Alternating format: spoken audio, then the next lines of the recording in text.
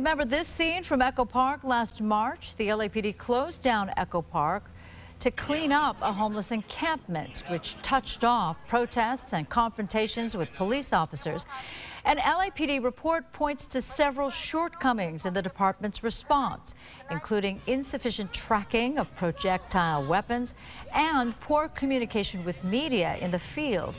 It also says the situation could have been avoided if park rangers addressed the encampment in its early stages.